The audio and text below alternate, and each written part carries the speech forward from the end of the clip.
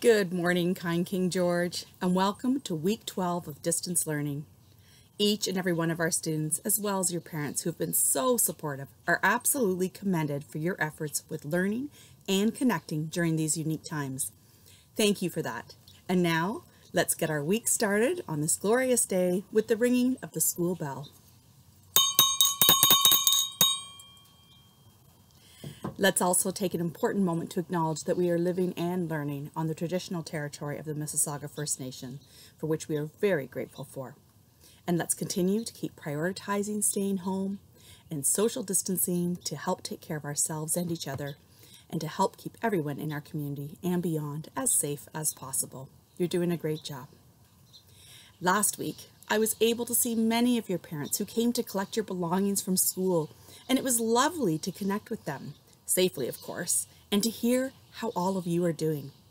One thing I heard repeated many times was how much our students are missing their friends, and I want you to know people of all ages are missing their friends.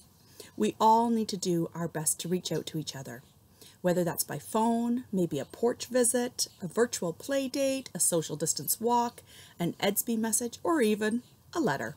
It is normal to feel lonely during these times when we are apart. But please know that everyone feels the same way you do, and we are still a King George school family, even if we aren't together at the moment. What are you going to do this week to reconnect with a friend or a family member or a teacher, or maybe even your principal? Please take time to intentionally connect with someone you care about. Connections are important for all of us. One way that I've been able to stay connected with you is through these announcements. But also, when I ask you for you to send me the photos of what you're doing on our spirit days, this makes me feel connected with you. Last week brought me so much joy and a hungry belly to see students participating in What's Cooking on Friday, School Spirit Day. I saw the LaDrews making homemade pizza, Lucas cooking grilled cheese, Kai making brownies, and Kaiden working through a whole ton of math connections as he put together a strawberry rhubarb crumble. So delicious. And cooking is just one of many life skills that we hope you're taking advantage of learning more about while you're at home. And this week's Wrapping Up the Week School Spirit Day is going to be a bit of a fun drawing challenge for you all. I want you to try and create a book cover that describes this school year. Yes, that's right. You are all authors, and I'd love to see what a book cover might look like if it were a book about how unique this school year has been.